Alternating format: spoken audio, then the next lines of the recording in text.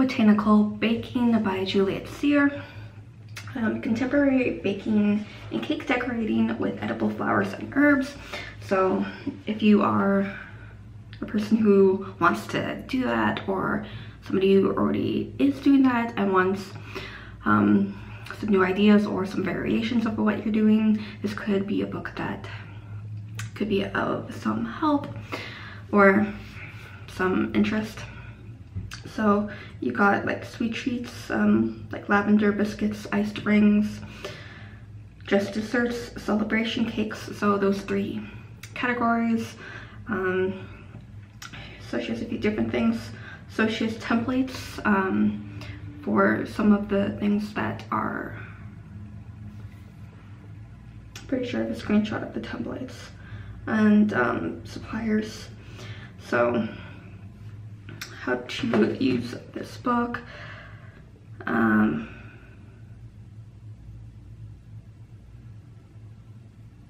So some general type of things that are repeated,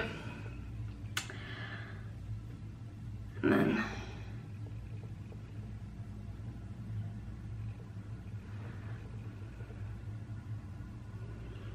so she does go through some of the flowers that she uses, or like just general edible flowers, like viola, sunflower, rosemary, some baking basics as well. So like ingredients. So well, this one's very vanilla sponge recipe, so that one she will likely use, not likely, but we'll use for a few of the recipes. I don't know why I'm really itchy right now. And vanilla buttercream, so the basic sponge cake and frosting for some of the cakes. So lavender biscuits. So each recipe is kind of the same setup. So you do get like a few photos within there. So you get makes, prep time, chill time, bake time, ingredients, equipment, method. You get a little intro photo there. So you get some sort of images on like the main recipe page. This one's apple blossom loaf cake. So you a few photos, whether it be just general end product and some random other photos, like these are the apple blossoms on each side, or you get kind of like step by step in like in the lavender biscuit one. And so